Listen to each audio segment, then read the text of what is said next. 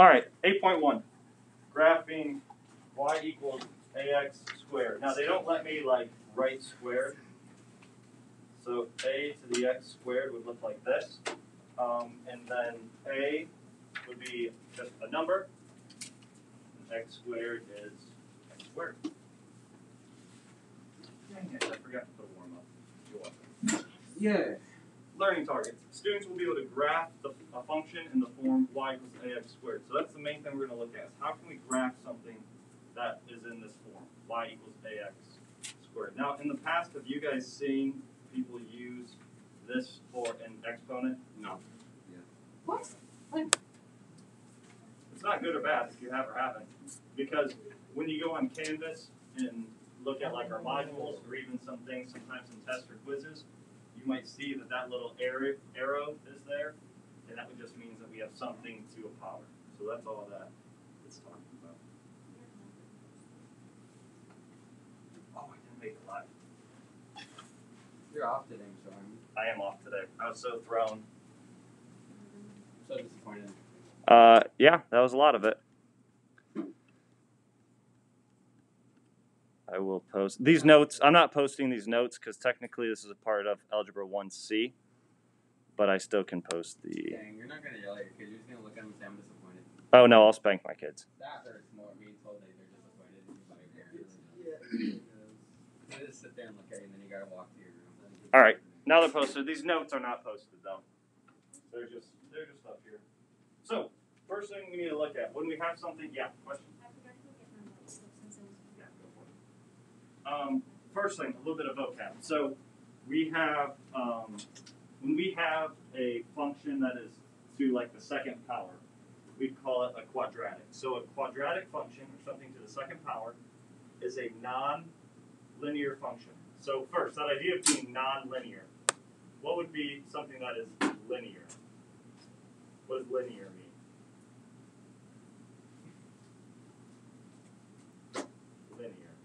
Talked about that in chapter 5. What does the word linear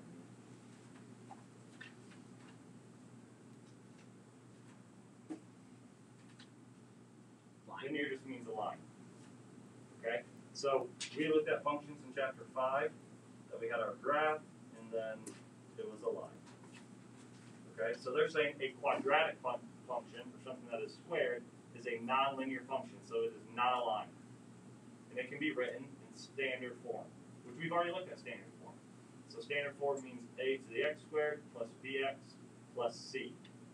And a, b, and c would all be numbers, right? Those are things that we've looked at. We've looked at like 2x squared plus 3x plus 7 or something like that.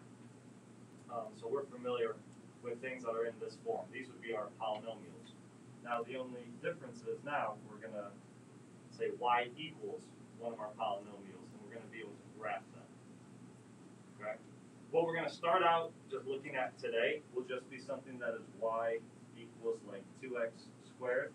So we're not going to have all this other junk along with it, but eventually we'll get to some more complex forms.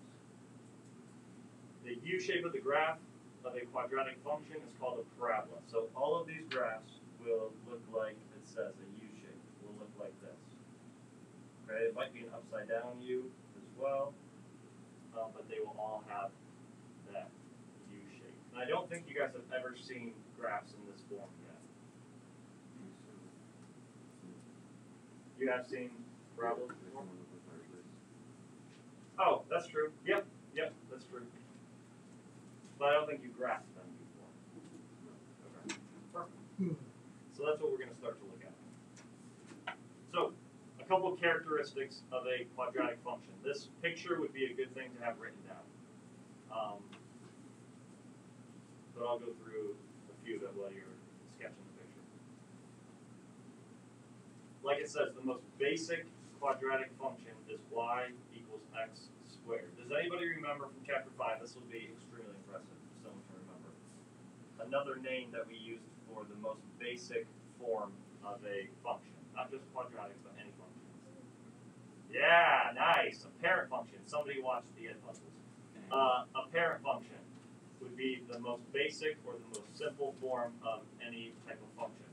The parent function that we looked at earlier was with a line, right? Oops.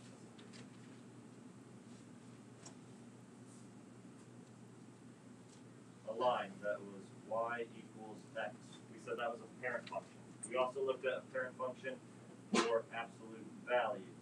Remember, value? Which you'll get to review for your exam review. So y equals the absolute value of x. That's another type of parent function we looked at. Wasn't there one more? Yeah, that's really hard to see. That is pretty bad. But you don't have to write that down. This is just a fun review. Wasn't there one more type of parent function we looked at? I can't remember. It'll come up. What? Like a dollar function. A what? Like a dollar function, doesn't it? The dollar function. I don't remember. It'll come up in our exam review, so we'll all get to remember. But anyway, I've given enough time for you to draw the picture, so we'll actually talk about it. First, on the far left, the lowest or high point of a parabola is the vertex. So you can see in this picture, the vertex would be right there in the middle, and it would be the lowest point of our parabola. Now it says the lowest or the highest point. If our parabola is facing this way, facing down, if it was negative, then our vertex would be right here. So in that case, it would be the highest point on our parabola. So it just depends on which way it's facing, if it's up or down. The vertical line that divides the parabola into two symmetric parts is the axis of symmetry. Okay, so you didn't think that we were going to start doing geometry or anything with symmetry yet, but here we are. What? So the axis of symmetry is what would split our parabola right in half. Okay, the axis of symmetry always passes through the vertex, which kind of makes sense if you look at the picture. Now the last thing. You can see in the red where our parabola would be considered to be decreasing. And on the right, it would be increasing. Okay, so even though, I mean, we're kind of looking at our x's, like the direction is coming from our x's, even though technically this is going up, and you could say the y's are increasing, the x's are decreasing and continuing to get further and further negative. This idea of increasing makes more sense because the x's and the y's will just keep going and going and going and get larger and larger and larger. So we'll start to look at and ask questions about, is this function increasing or is it decreasing?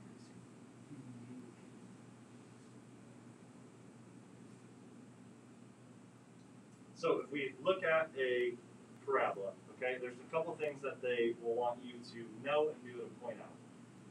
Questions will ask you to find the vertex, the axis of symmetry, domain range, and then when is x, well, we'll get to those in a second because those are kind of separate categories. So first, what is the vertex?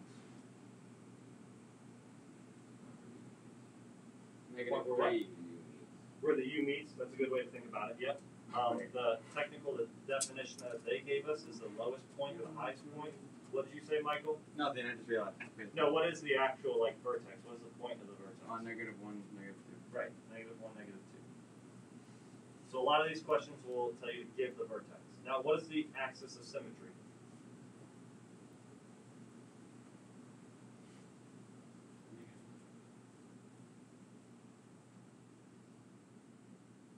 X equals -1. Now it's x equals -1 because we're right here, and you can see right there at the spot x equals -1, we draw a vertical line and it splits it right in half. Now this would be where things get a little bit more confusing, where we struggle. Okay, what is the domain of? Well, what does domain mean? Let's start there. We have talked about domain and range for a while. What does domain mean?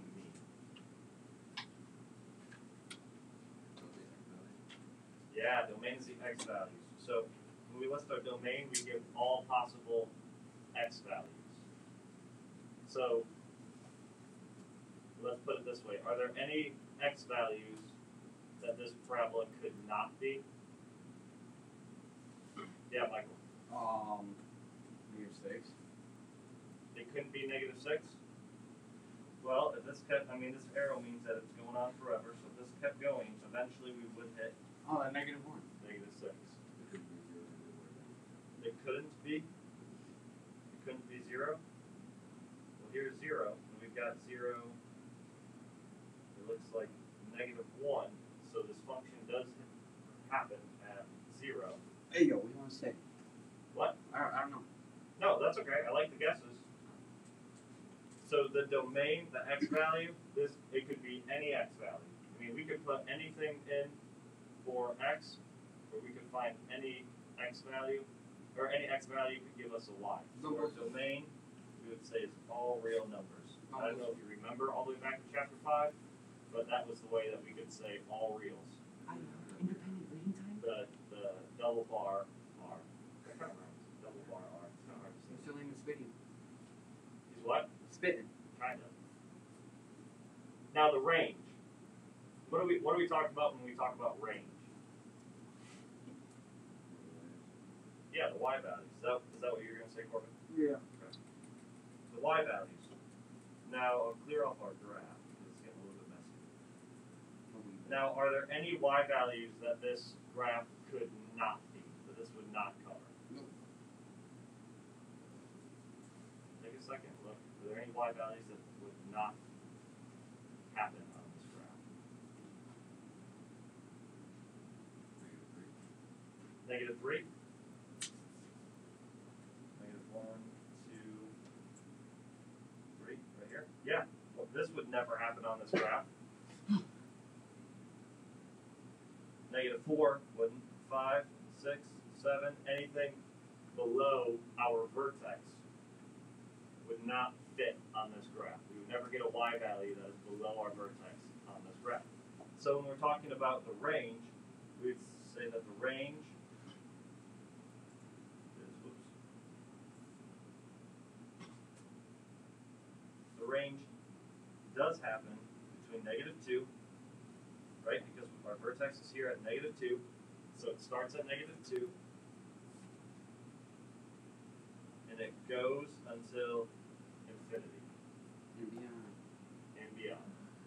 Yep. So I think I know that we wrote domain and range in this form right here. The way that we would read this is -2 is less than or equal to y is less than or equal to infinity. And that's just a nice way of saying that our range is anything higher than -2. Okay? And it also includes -2. Do we remember this form a little bit? Or does this look totally like we've seen it before but don't remember how to write this form? Okay, we'll have some practice with it. Now, the last two parts of this. This is where we deal with the increasing and decreasing function. So when x is less than -1, let me clear our graph. When x is less than -1, is our function increasing or decreasing? When x is less than -1. So here's our -1 line. When it's less than it, what does it tell us? Is it increasing or decreasing? Yeah, decreasing. In this case, it tells us. So that's really nice.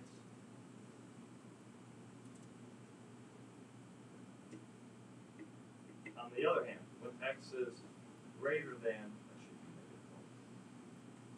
be -1, we would be increasing.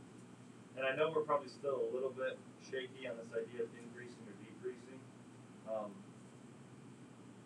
But we will look at that a little bit more. The key thing is our parabola switches from either decreasing to increasing at our vertex. You can see we're decreasing, then we hit our vertex, and it starts to increase. What questions do we have about those things so far? Okay. Now, this is a helpful picture right here to have, just to kind of get an idea of what our graph should look like. So why don't you get that picture down, take a minute to do that, and then I will talk about it.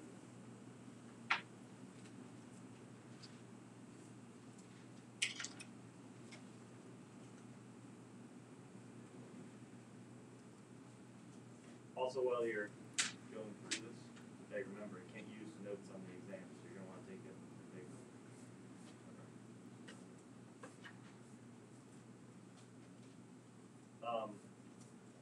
While I'm thinking about it, on the exam, you will be allowed to use your paper notes.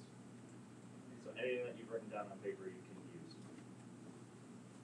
Now, it might be wise to, after you do the exam review, look at the exam review, to kind of make a, not a cheat sheet, but like a formula sheet where all those formulas that you used on the review are in one spot. Because if you're spending half the time on the exam flipping through your notes trying to find different things, then that's going to take a lot of your time on the exam. So you might want to try to condense some notes and things like that onto 1 or 2 pages in your notebook.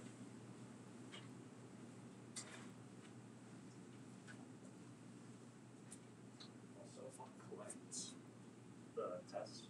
I'll collect those so you guys are writing that down. If you have questions about your test, you can always stop in and see it again. And ask me about it. Hi, Robbie.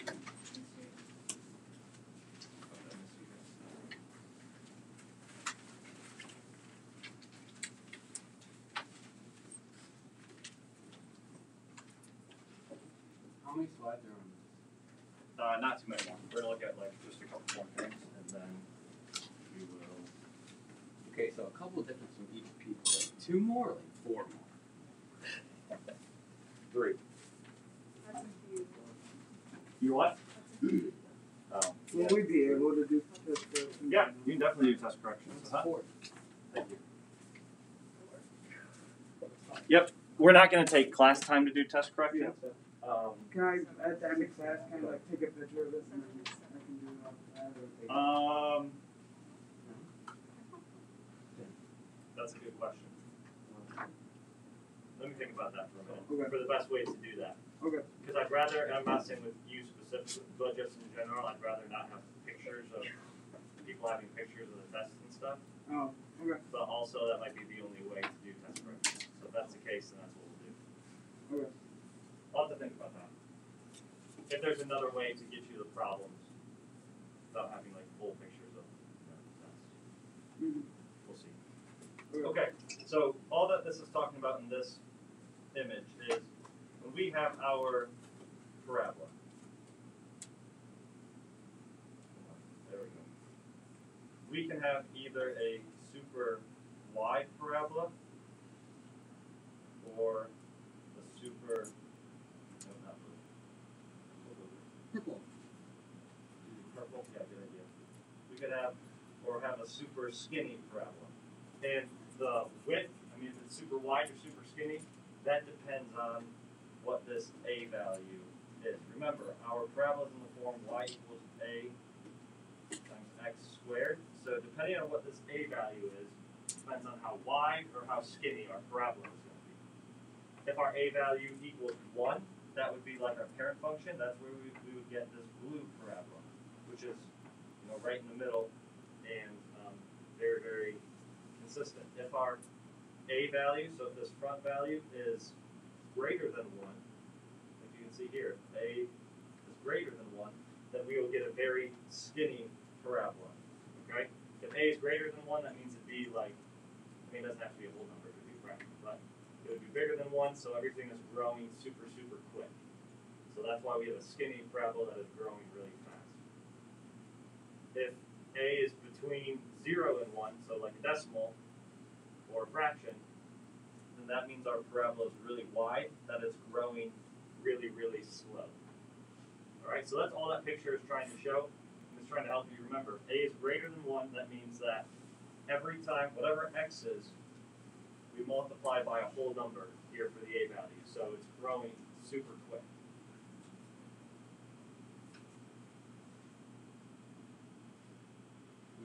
Now, on the other hand, if we have an a value, so again, y equals a times we have an a value that is negative, then everything flips over. Okay? Everything flips over. If we have a negative number that is between 0 and negative 1, then it is still very wide. It's just flipped over. So if you want to draw that picture again, you can. Or you could just make a note and say, you know, if a is negative, then everything flips. So we could have a regular U or an upside down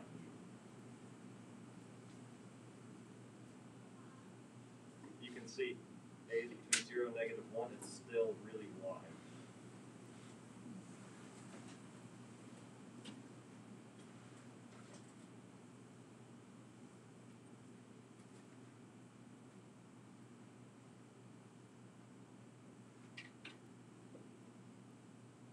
Oh, we're not even thinking, oh, I went out of order. We'll get to the classification sometime. We might skip it depending on time. I might just go straight to the practice. So here's a question that you might see, well, a very similar question to what you'll see on the practice. Graph y equals 2x squared. Okay, so remember, 2, if that's what our a value is, that would just be 2, right in front of the x squared.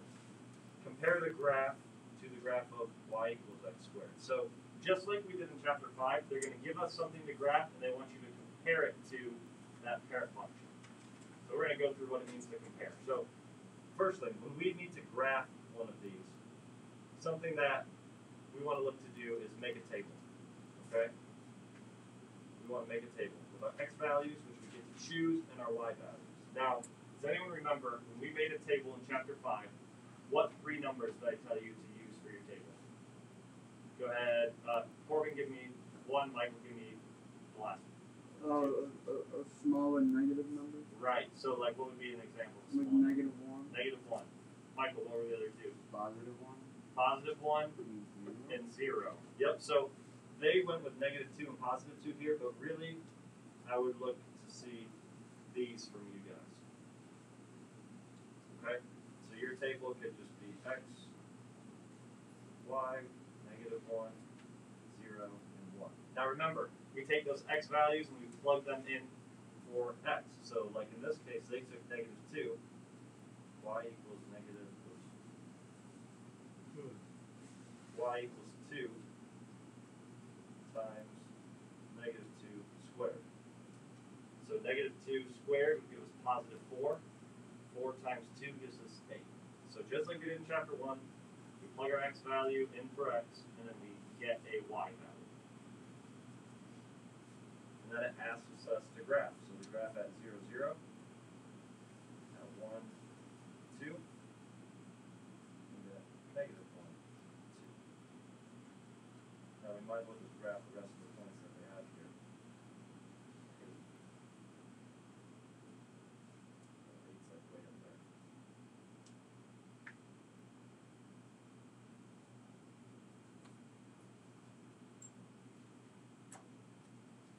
Okay, so we put some numbers in our table, we graph it, and now they typically will ask these questions. What is the vertex? Who can tell me what the vertex is? What point is our vertex? Yeah. 0, 0. What is our axis of symmetry?